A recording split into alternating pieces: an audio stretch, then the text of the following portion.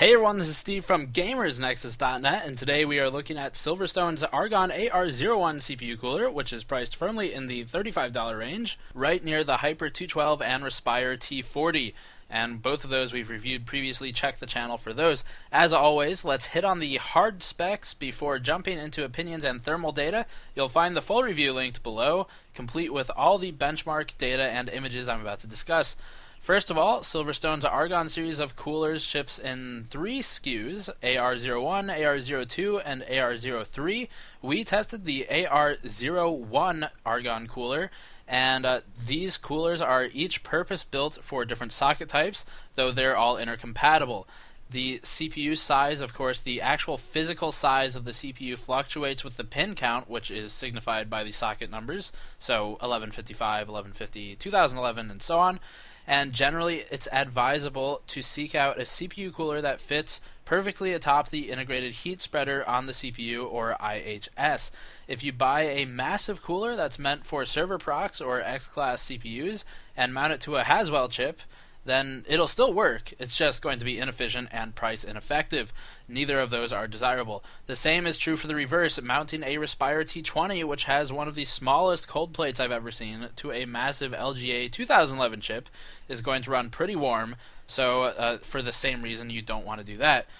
By seating the heat pipes, the copper heat pipes, more directly atop the IHS, we can conduct heat more efficiently from the IHS into the capillaries, and this is partly because, first of all, copper has about 2 times the thermal conductivity of aluminum, so that's a big part of it, and then, of course, the heat pipes themselves will be more effective at their jobs. Like many modern heat sinks, the Argon coolers use direct contact cold plates with smooth mounting surfaces, so there aren't any cracks between the heat pipes and aluminum base plate, as found in some cheaper coolers. And this helps with thermal dissipation efficiency by maximizing the contact to the IHS and minimizing the demand for a thermal interface, i.e. compound, to fill the cracks. The AR01 is recommended for CPUs with a similar pin count to Ivy Bridge's 1155 pins, including Haswell's LGA 1150 socket. So if you're running 1150, 1155, generally 115X, you want the AR01. If you're running 1366 or 2011, which are much larger, you want AR03. And then I believe the AR02 cooler is a little bit smaller form factor for those special instances where you need it. And the AR01 itself is built with 3 8mm copper heat pipes and a large copper heatsink. The aluminum heatsink has a fin design that increases air turbulence to prohibit intake air from escaping too early in the dissipation process, so the retention of that colder air is much better with this cooler than others. You'll find positioning available for 2 fans on this CPU cooler, each mounted with a rubber tab rather than plastic sliders that break. And our testing has found that the airstream was fully saturated by just the stock fan, at least in the instance of our bench.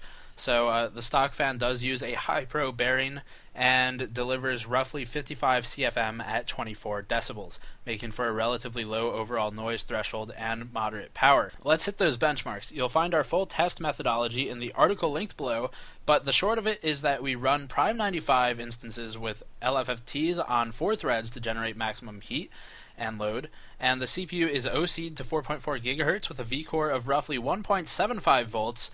RAM is up around 2400 MHz. We disable all automatic fan speed controls for the purposes of these tests, and I ran the AR01 through with both stock and aftermarket controlled thermal compounds, so this helps to set all the coolers on a similar baseline so we can judge their actual design, and also judge if you need to buy your own compound.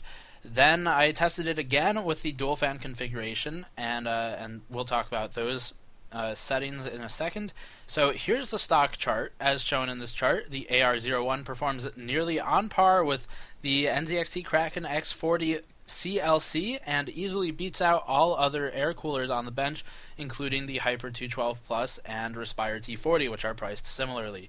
The air coolers aren't that surprising in terms of what it beats, but the CLC probably sees similar performance on the silent setting anyway, due to the efficiency of our test setup. If you were to OV to 1.3 volts and run a, 4.8 gigahertz clock or higher, you'd probably see a bigger gap developing between liquid and air, and I would assume with the X40 retaining more of its advantage there. Still, our bench is purpose-built for real-world test scenarios, and this means intermediate system builders are in mind. You're not an insane overclocker if you're using this type of setup. So if you're mirroring our target bench, the AR01 is easily the best buy at its price on our entire bench suite. And if you don't need liquid for any particular reason, then this generally is advisable over most liquid just for the cost benefit. The differences between the stock and aftermarket compound tests are within 1 Celsius, and because the stock compound is already 5 watts per meter Kelvin, there's really no reason to opt for aftermarket cooling, paste rather, unless you go for more extreme overclocking.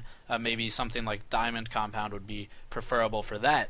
As for multi-fan tests, we found the improvement was within margin of error, only 1C, and this is likely due to the airstream being fully saturated as is on the bench, as I discussed. Overall, the build quality of the AR01 is superb, the price point is excellent, and it has effectively dethroned the Respire T40, which previously dethroned the Hyper 212, as our highest recommended air cooler. If you're trying to buy a cooler in the $30 price range, plus or minus $10, the AR01 is definitely what I'd recommend. That said, you can normally grab the Respire T40 for just under $20 lately, which makes its value significantly better if you need budget-friendly parts. Really, you can't go wrong with either cooler, though.